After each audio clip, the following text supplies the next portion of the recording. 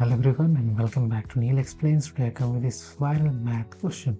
Okay, try to solve by your own and comment your answer, whatever it will be, right or wrong. I will give you shout out here, so don't worry, just solve it and comment. So we have question number 7, 5 divided by 1 by 8 times 8. So we will solve it. 5 divided by 1 by 8 times 8, 8 times 1, 8 times 1, and 5 divided by 1, which equals to 5. So 5 is the right answer. Do you think this is the right way? No. I will solve in a right way.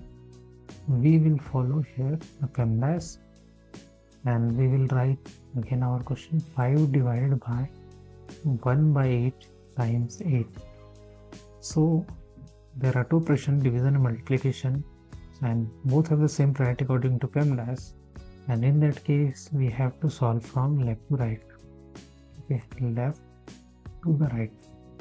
And first we have to fit this 5 divided by 1 by 8. Okay, so we have to solve this because most convenient way is the KCF here.